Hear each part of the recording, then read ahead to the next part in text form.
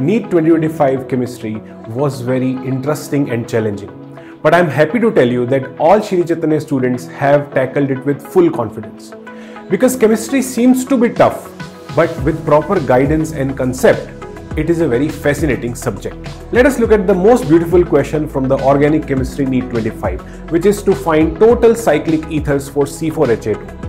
What students would do, they will commit a mistake of drawing the structures randomly like this, but this is completely incorrect because we must never start the question without finding the double bond equivalent or degree of unsaturation. After finding that, you can see that Du is coming 1, so we don't have to make a pi bond. So I have made all the cyclic ethers which are possible with 5-membered, 4-membered, 3-membered and substituting extra carbons as ethyls, something like this.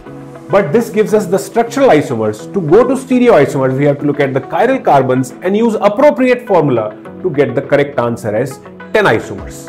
I hope you have enjoyed. So if you want to rock your 2026 NEET exam, subscribe to our channel as we are starting with special classes from 23rd of May.